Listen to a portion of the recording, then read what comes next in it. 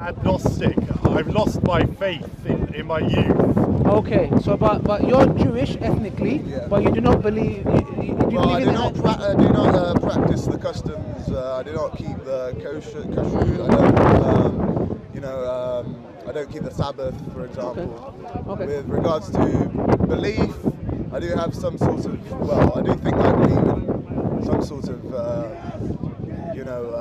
Power. Spiritual power, yeah. But I wouldn't jump really too quickly to say that I believe in the Jewish God or the Abrahamic God in general. Okay, so you wanted to ask me a question. Yeah, I wanted to understand if Allah was transcendental. Does he exist is he everywhere? Or is he a defined entity? So basically, we believe God Almighty's knowledge is everywhere. He has knowledge of everything, every particle.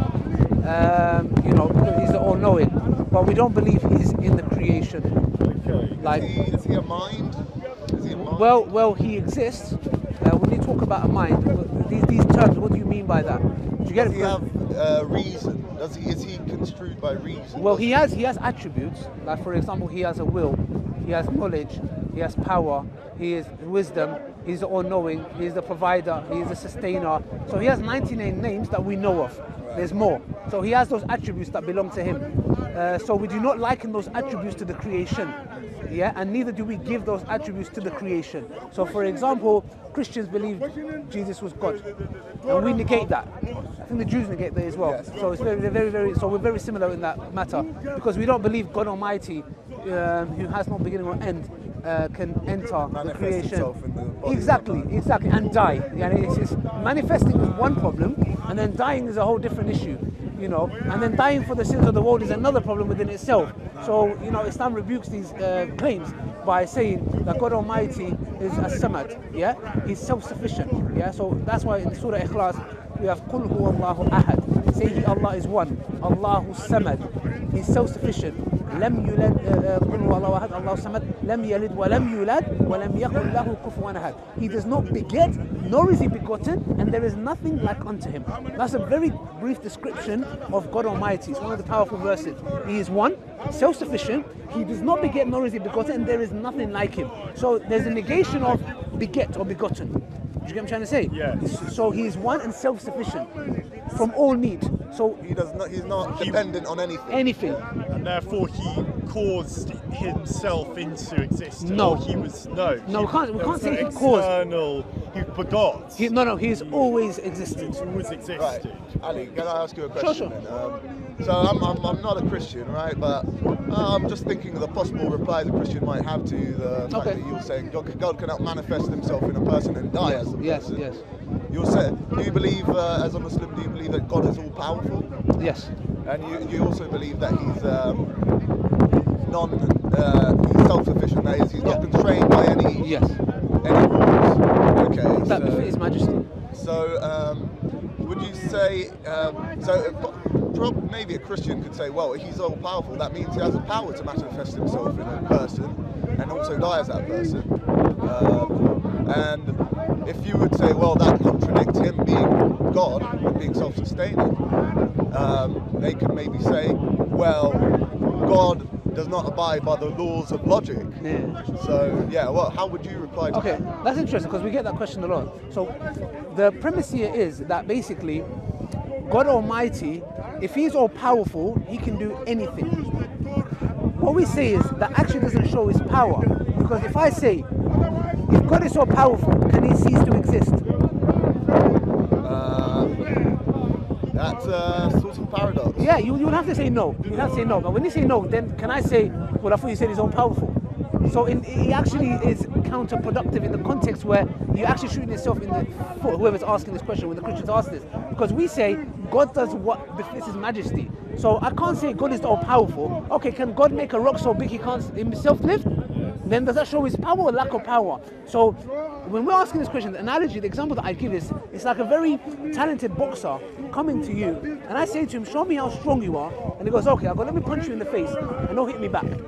Does that show his power or his weakness?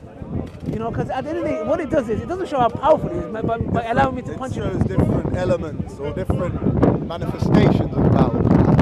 Well, it's weakness, isn't it? It's like, well, let me slap you up, let me take your phone from you, and don't touch me. One could have physical power, and on the other hand, be very cannot restrain himself from acting on that. True, but that's a bit stupidity, not you. I'm saying, like, for example, the act itself. If you say to me, I'm going to take your phone, if you're as powerful, show me how patient you are, don't do anything. It falls into the category of stupidity, because at the end of the day, I'm allowing you to take my phone, my belongings, at the cost of trying to prove to you that I have self-restraint. So just to answer that question, we believe God does what befits His Majesty.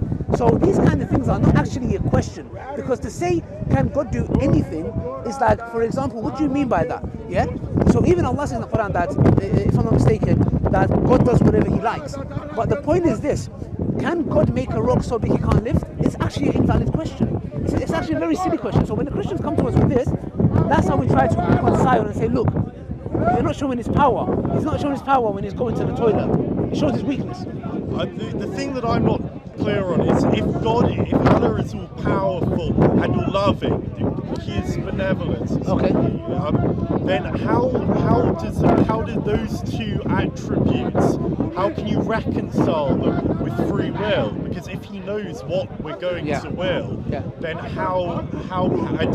then we sin and ultimately end up. Is it Jahannam? Jahannam. Yes. I think you guys have something similar. I think it was originally the word may have come from a rubbish heap outside Jerusalem. Anyway, so if He's all loving, why would He create beings which are inevitably going to end in Gehenna, in hell, eternal suffering? Okay, that's a good question. So this question, actually Muslims ask this question as well. And it's a question where a lot of us, we kind of grapple with. Now, I want to say a formula, but I found a way of, because when a person asks this question, they are ridding themselves of accountability. What they're saying is, if God knows where I'm going to go, then what's the point of me doing anything? And I'm like, well, why don't we use that logic in the same way and say, well, if God knows I'm going to go paradise, you know, why is it only with hellfire? Why do we apply it with the paradise?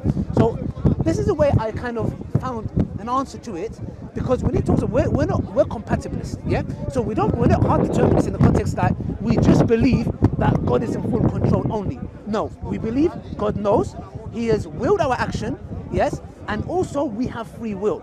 How they work together, we don't know. It's a mystery. We do not know. But check this out and tell me if that makes sense. What's your name?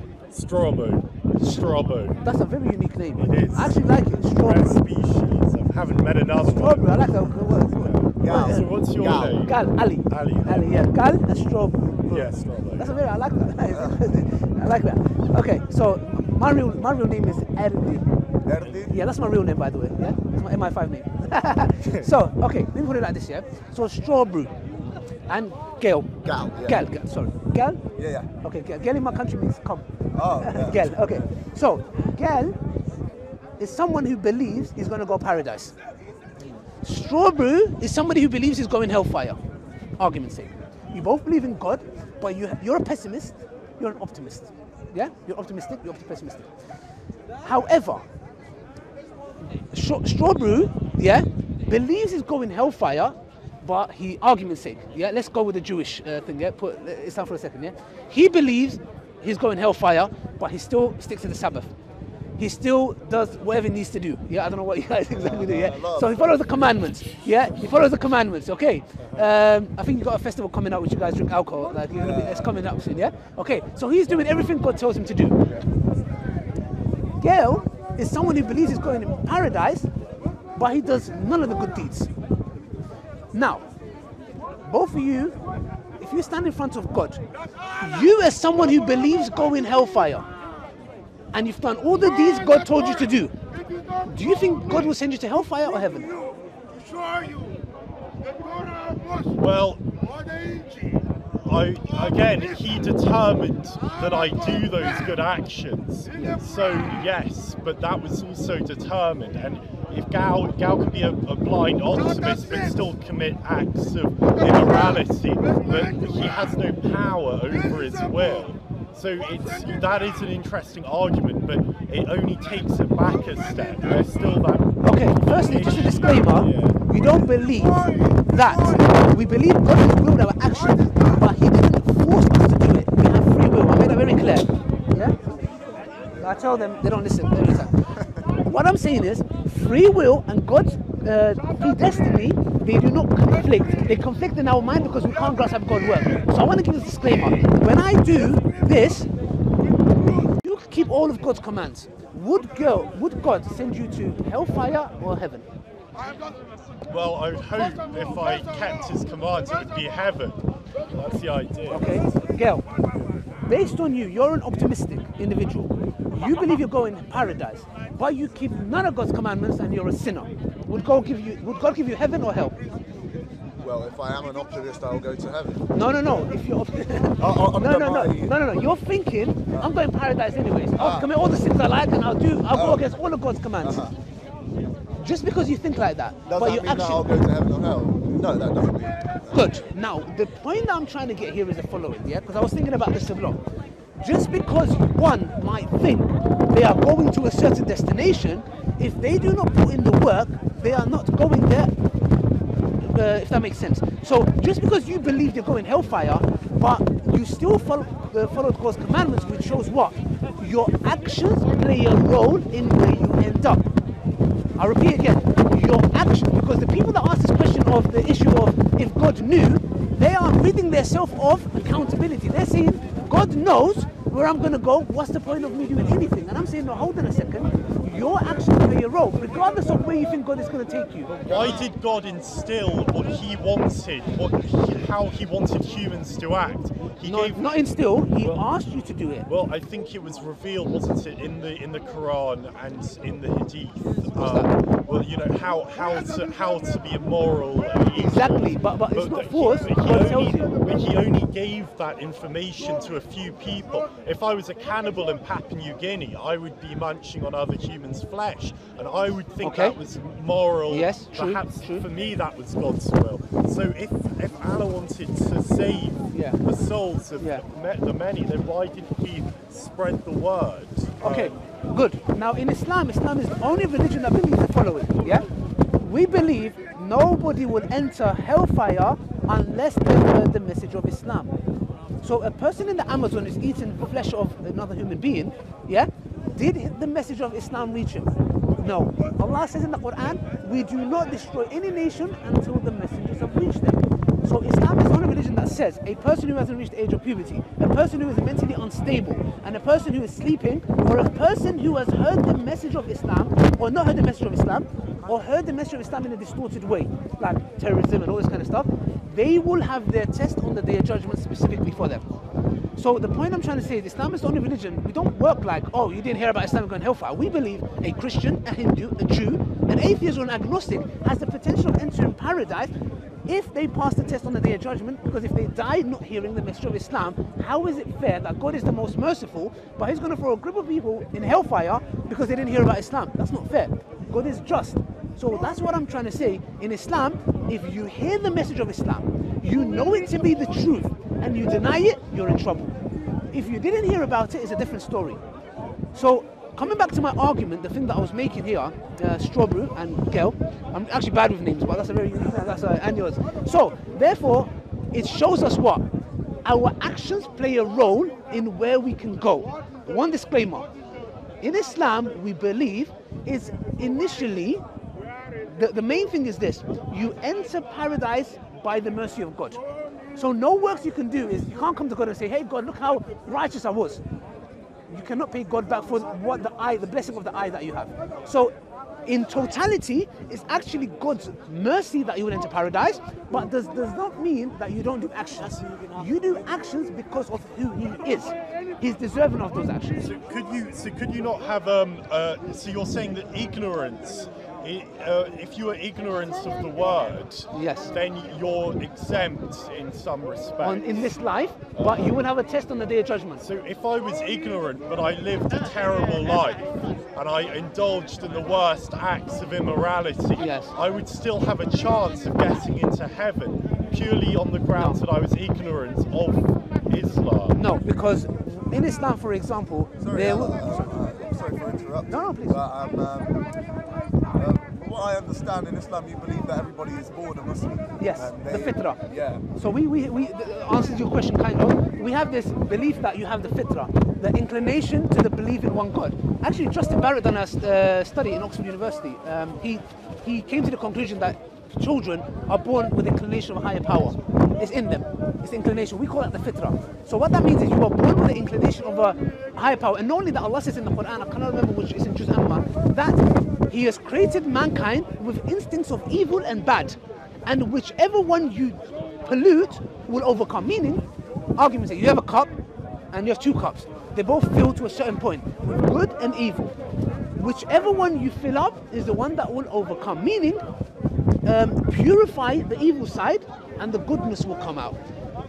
Can you not explain good and evil in terms of biological necessity? You say we needed to form the morality, otherwise we wouldn't be successful. We have to live together. We're social animals, and a prerequisite of being a social creature is understanding justice and abiding by justice. Who defines that? Well, because as an this is why societies differ so dramatically. Yeah, of course. So, as you said, in the Amazon they had cigarettes. You tear someone's heart up, and the sun rises. Papua New Guinea, you'll eat your family members if they don't. So there's this vast diversity of ethics, and that can be explained by what's practical in an environment. Because there are different environments, different contexts, and good and bad reflect them and promote the group, support the group, help it survive as one unit. And I think when you think about Occam's razor, he was a medieval priest. He said, don't multiply entities beyond necessity. So if I can describe gravity and give you the formulas, and then I say, oh, and there's this strange beast in the middle of the world grabbing things, there's no point in doing that because you've explained it all. Oh, how are you? Good to see you again. Yeah, I'm back. The addiction of debate continues. I'm too hooked. No, not debate. We're having a dialogue. Yeah, it's a dialogue, I'd say. So anyway, going back to it, you explain. There's a simple explanation, I think, to morality, to the laws of nature, and there's no necessary reason to refer to some higher power when we have perfectly good explanations already that we can look to. So, Strawberry, what you've done is the following. You have looked at a phenomenon, and you said because we have an explanation via science, by empiricism, therefore why do we give credit to God? Kind of. Now that to me is not, I wouldn't say that's correct, because what you're doing is you're getting the credit of God and giving it to some kind of our biology or evolution, whatever it may be. What we say is we are creatures that we have certain characteristics. These characteristics cannot come via blind processes. It cannot be. Even like when you're talking about cultural relativism, like for example, in Amazon, a person is like this, and to me that might be wrong, to him that is right, etc. And this is discussed in meta-ethics as well. It goes in detail. The point I'm trying to say is, at the end of the day, with that thing that you're talking about, what we say is that God Almighty has created us in such a way, that there are people that, for example, science we talked about, it actually helps us as Muslims. You know why? It helps true monotheists, because we want to get rid of false deities.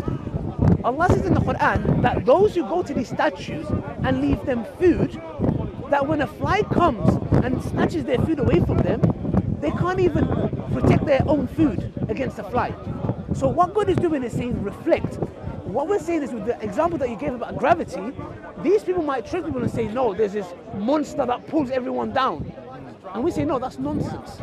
What we say is God Almighty has created a system, a physical law, which is gravity, and there are also metaphysical laws that are in place. And we attribute that back to God. What you're doing is this, which I agree. There are people who take advantage of people that are maybe vulnerable or maybe ignorant and ascribe it to deities, like, oh my gosh, I'm going to do this and the thunder's going to strike. And the thunder strikes and it goes, oh, look, see, I told you. We say that's nonsense. We're on the same page. But let's not take away from the credit to God and attribute it to man. Just because there are people who do these kind of things, it's fraud. So let's not, because what you're doing is you're taking away from the credit of God.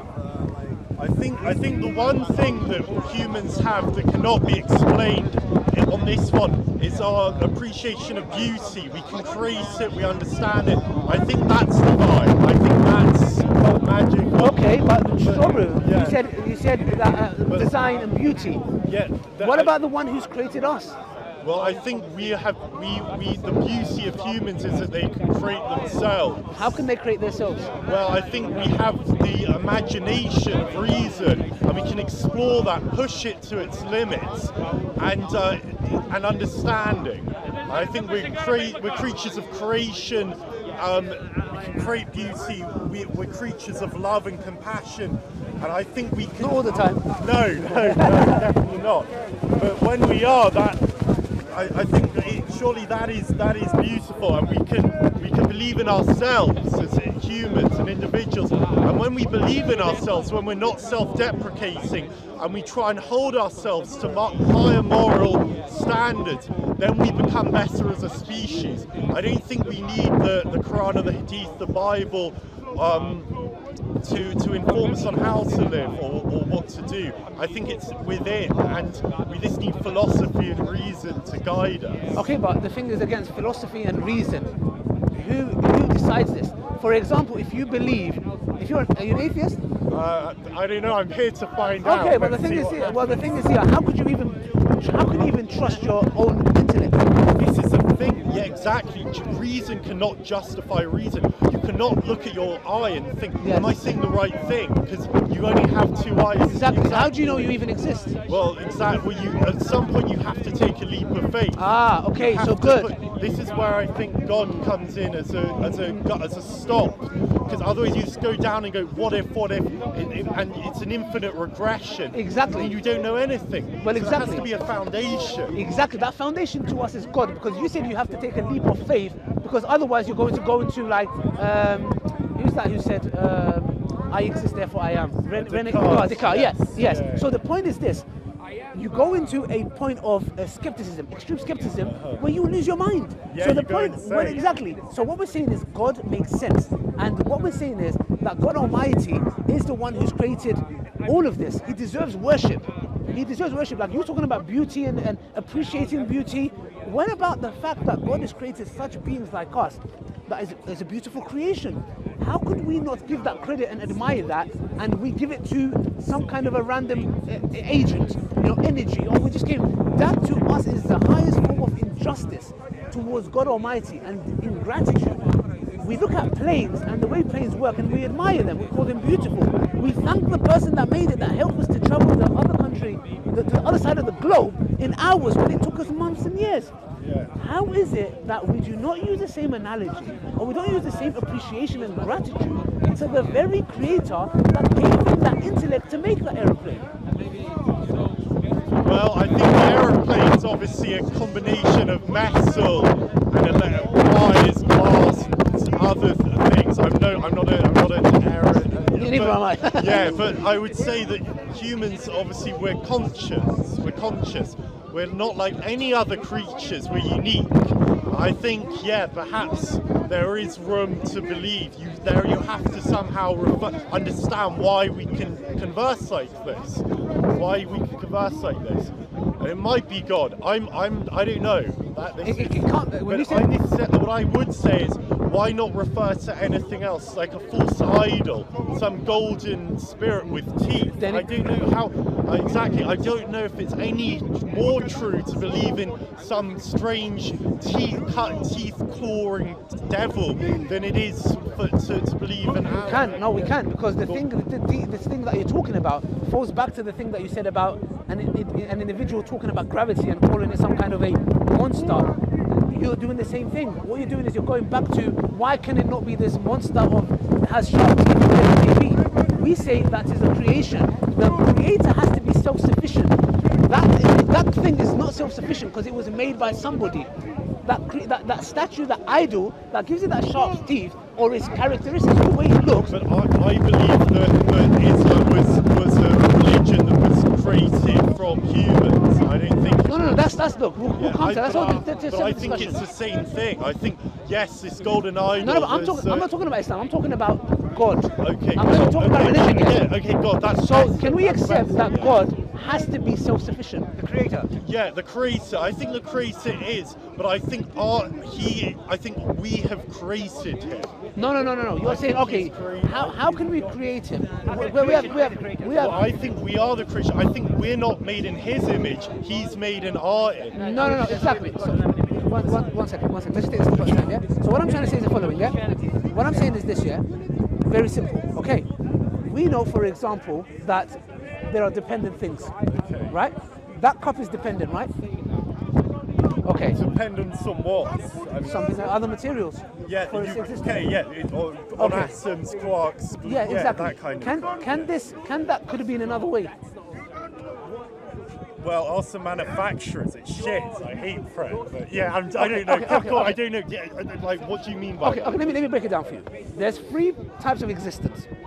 There's possible existence, there's necessary existence, Yes. and there is impossible existence. Okay. And impossible existence is, can we have a triangle circle? Yeah, okay, I understand this. Okay, Yes. can we have a triangle circle? No, obviously not. So we take that out. So that's an impossible existence. Never going to. Okay, then we have possible existence.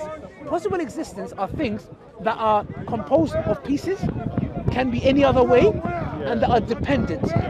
Yeah? And they are not self-sufficient. Yeah? Now, we are dependent. In our universe is dependent. Yeah? Now, therefore, yes. No, I think that's you're breaking the fallacy. Well, I think that just because the parts of something are dependent, it doesn't mean the whole's dependent. No, you're talking about the fallacy of composition. I'm not talking about that. Yeah, No, I'm not talking about that. Okay. Sorry, I've misunderstood. No, you what I'm saying is this, yeah? That is composed of pieces. It can be any other way. This cup could have not been a cup. It could have ceased to exist. Our universe could have been another way. Like, for example, why is there existence rather than non-existence? That is of course the question. But I think that what you have to, it's hard language when you try and describe what's outside the universe, it breaks down because there's no time, there's no space, there can be no cause and effect. No problem. So then, No problem. Can't you just say the universe has always existed and not refer to God? Okay, but I have not used the argument of cause and effect. No, I haven't. I'm talking about the argument of contingency. Okay. So I'm saying we have contingent beings within our universe. Yes. And anything that's composed of parts, that could be any other way, yeah, that is dependent, yeah, cannot exist on its own. It requires a necessary being that is not composed of pieces, that cannot be any other way, that is self-sufficient and independent. What I'm trying to say is you cannot have an infinite regress of dependent beings. You require a necessary being that is self-sufficient and independent that gave rise to these dependent contingent things. But why are we dependent? What evidence is there to suggest we're We are. You are. dependent on? Can you survive without food? No. So you depend on? Of course, food, oxygen. Okay, good. basic. So these are things that are dependent. Bottles of champagne, yes. Maybe you won't be dependent on that. Right, but go on. So the point I'm trying to make is that you cannot have an infinite regress of dependent things. You require a necessary being that is self-sufficient and independent, and not composed of pieces. And when I mean pieces, Yes, I get that. yeah. That's my evidence as I'm bringing forward, because otherwise you have two options. Like we said, there's impossible existence, which we took. This is where I agree with you. I think that it's very strange that something could not come of nothing. So at some point you do have to say there needs to be a God. There needs A necessary being. Okay, a necessary being. Yeah, let's use the right terminology, because it does seem strange to me that there was somehow a primordial soup from which life sprung. I think there's some issues with this idea. But it seems more improbable even to me that there was a God who brought a necessary being. No, there has to be. Who stopped an infinite regress of Not dependence. Not stopped. It's not stopped. Started, paused. No. Okay. There cannot be an infinite regress of dependent things. There cannot be. It's a fallacy. You cannot have an infinite regress of dependent things, because there would never be a point of beginning. Yeah, like there won't be a point of, like, infinite doesn't exist in the real world. So what we're saying is that there has to be a point where a necessary being that is opposite to a contingent thing. what was the contingent thing? Dependent. It's dependent on something. It's composed of pieces. Okay, It can be any other way. Uh-huh. The necessary being is what? Independent, self-sufficient. Is not composed of pieces. But I'm saying there's an easier way to explain, to stop an infinite regression of How is that? Okay, dependency. how? I'm saying that I think you can say you have to take a leap of faith. We've agreed with that. And you're Okay, saying, but the leap of faith you're taking is preposterous. I think it's more. I'm not. Well, I mean, it's no more preposterous than yours. I mean, I could. Tell me why. Because I don't see any more reason to believe in a necessary being than to believe the universe is just a brute fact that's always existed. Why brute fact? Because brute fact is basically saying that's just how it is. Yes. And that to me is a gap of the science of the gaps. It's like basically I can't answer it, and therefore I'm just going to say it's a brute fact. Can you imagine as a religious person if I came and said to you, you said to me, Ali, prove to me God exists, and I go, God is just a brute fact. Do you think that'd be an intellectual? Like, think about it. Imagine I said that to you. I mean, yes, I agree. I don't like it. I hate having to say it. Then why did you say it? Because I think it's less.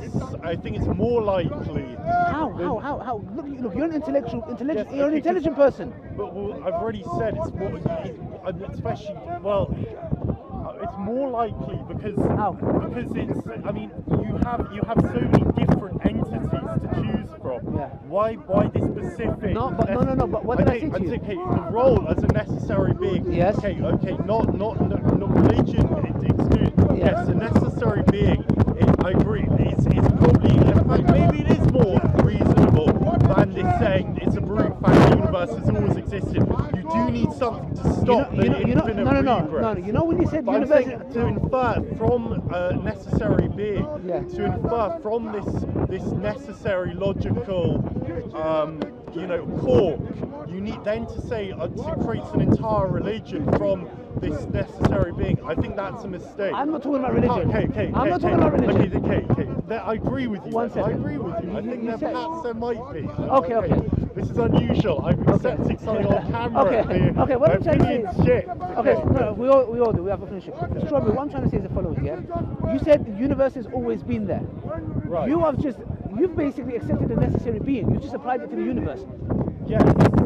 See, what's happened now, so what that means, Strawberry, is that you accept that we require a necessary being, Cool. but all you've done is you've applied it to the universe rather than the creator. So what that means is the following. So what you've done is that you've applied it to the universe. So what that shows is you accept that we require a necessary being, but what you've done is you've applied it to the wrong place. So we're in a good trap. We disagree. Okay, tell me why. Because you're saying the definition of necessary being was self-sufficient, independent, yes? Cannot be composed of pieces and cannot be any other way. The universe, is the universe composed of pieces? Hang on, I don't think I necessarily agree with that definition. I think that a necessary being, as you conceive it, has to conform to those attributes. But I'm talking about a very different type of necessary being. No, but I gave being. I'm saying that there has to be a necessary stop. Thank you. To stop this dependency. Exactly, yes. But I'm not saying it's necessary a being. I'm just saying there has to be some necessary. Okay. The universe can be. I think you can apply necessity to the universe. How? Because I think it's always existed. And No, it's where's caused evidence? itself. There is no evidence No, for one either second. of You said these it's caused opinions. itself and it's always existed. But Where's your evidence? I don't have any, but nor do you. Yes, I do. willing I to do. accept No, that. look at the difference. No, you're just saying there's a necessary being. You're giving a definition. Strawberry, look. We're saying there's necessity, and we're applying it to different entities. Okay, hear me out. What did I say from the beginning?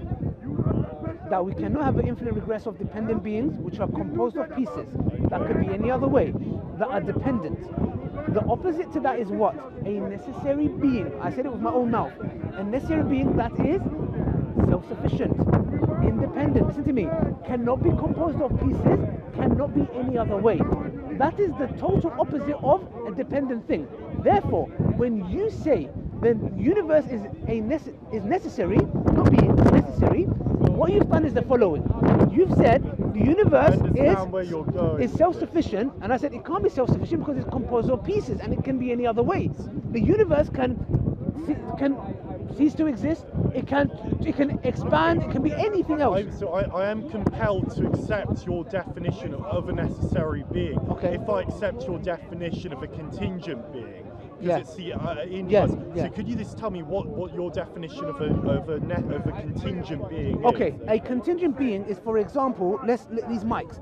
This mic is composed of pieces. It could have ceased to. It could have not existed. It could be any other way. Yeah. It is dependent, and it's not self-sufficient. Where? Okay, it's dependent on smaller object. No. It's dependent on someone to create it. Okay, yeah. Yes. Okay, So for this, no, of course. Therefore, we cannot have an infinite regress of dependent things, because dependent things are many. The universe, the stars, the sun, our solar system, us, food. But where in your definition of a dependent being does it preclude the universe from being a necessary being, a necessary entity? Let me tell you why. Because the universe fits perfectly to the dependent being. Why? Because it's composed of pieces. Yes or no? Is it composed of pieces? Yes. Okay. Can it be any other way? Okay, now that's the first thing. That's where we disagree. Because I think that a necessity doesn't have to be the opposite of dependency. No, it has to. What? I think that you can have an entity that's not composed of anything. Sorry. No, but we agree. Sorry. No, we agree to that as well, but it's contradicting sorry, I think the universe itself is composed of many things, but it's composed of pieces. It's pieces, yes. Yeah, but energy. surely as a necessary being, it's composed of pieces. No. You've just given No. three attributes, three definitions of a necessary being. Good. Okay, so let me just change the battery. Sorry. Good. That's a good point. Okay, that's a very good point. We'll wrap up in about a couple of minutes. Okay. But I really enjoyed it. Bro, what's happening with the audio? Where's our mic? Huh?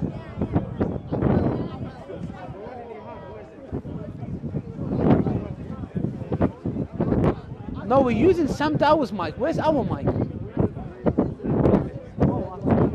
Huh? Yeah, but you came. Why didn't you give it to us? Anyways, okay. You're gonna have to take the audio from him.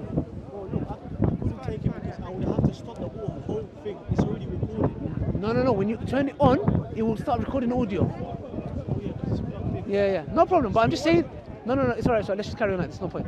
But thing connect. We're gonna get it from Sam Dower. We're wrapping up. There's no need. Okay. Can I continue? Okay, good. So you said, ask the question. Okay, so if you've just given three attributes, you said the definition of a necessary entity or being to be the opposite of a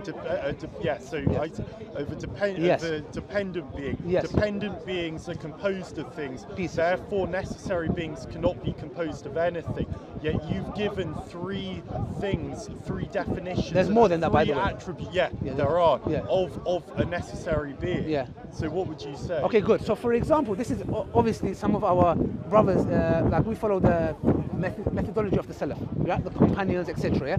This is where misunderstanding happens. Ibn Taymiyyah even mentioned this as well. If you notice, I specifically said pieces, not parts, because what happens is other I would say sects, but ideologies in Islam, theologically they differ with us, like the Asharis, the Maturidis, etc. They believe, they use this to negate God's attributes. So that's why I said pieces, because Ibn Taymiyyah even says that he doesn't agree to use the word parts, because what happens is certain groups, they use this to negate God's attributes. God's attributes are not parts, that's his essence. God's all-knowing, all-powerful, having a will is not a part of, it's not a separate part of him. Do you get what I'm trying to say? So what I'm trying to say here is, when you say the universe is composed of pieces. So if it's anything that's composed of pieces is what? Necessary or contingent? Well, I'm still not sure if a necessary being necessarily has to be the opposite of a dependent. No, but it has to. Okay. No, how can it not be? Come on, you tell me. Okay. But and this is where I'm unable to really bring the conversation further. I don't know if anyone really can, because we don't know what the initial composition of the universe was. Okay. And but there were base substances, but it's still parts. There were still individual parts. So what I'm trying to say is this here. From our point, let me tell you, from our point, yeah. Anything that's composed of pieces is contingent. Period. So that's why in the beginning, that's why I said anything that can be any other way, composed of pieces, not parts, because we're not using that to negate Allah's attributes, yeah? Composed of pieces, and that is dependent, is contingent. And the opposite of that is what? That's why when you said the universe is necessary, not necessary being, you said necessary, I said it can't be. You know why? Because the universe is composed of pieces. You talked about composition. Composed, it can be any other way. The universe can have, I don't know, an extra 55 million stars. It can be any other way. It is dependent. Therefore, it requires an independent, self-sufficient being that is not composed of pieces and that cannot be any other way. Now, you can come and say to me, okay, Ali, let's suppose there's a necessary being. Why is that Allah? That is where we can have another discussion, yes, another time. One. It's another one where we can talk about why it is Allah, why it is not these deities like, I don't know, these other gods, idols, etc. Because all of those things that you're talking about are all statues, Jesus. They're composed of parts, when they're composed of pieces, they could have been any other way, and they're dependent. We ask the Christians, what did Jesus eat? They say, yeah. Well, that's a dependent being. How can a dependent being be necessary? But anyways, it's getting windy. Yeah, thank you. I'll come back next week. Hopefully there'll be some more. You are a true gentleman. No, I really enjoyed the discussion. Very good. You're like a great imam. I'm a nobody. Scholar of I'm a milkshake. Strawberry flavour. I'm a milkshake. Oh wow! You know, Sheikh. Yeah. No, I'm a nobody. These are things that we have learned. It's a very interesting argument. I need to think about that properly. Yes. Watch it, but this is not from me. But it's just thought provoking for us to understand that there is very, very good evidence and little room for doubt about God's existence. So I appreciate it. Thank you very much. Okay, thank you. Come next week. Yeah, pleasure. Thank you. All right, guys. So basically, we had a nice discussion. Very fruitful, gentleman. A civilized discussion, which I genuinely like myself. Hope you guys learn, hope you guys benefited from that as well. All praise belongs to Allah subhanahu wa ta'ala. And yeah, may Allah bless you guys. Till next time, from me, Strawberry and Gail, Assalamu alaikum wa rahmatullahi wa barakatuh.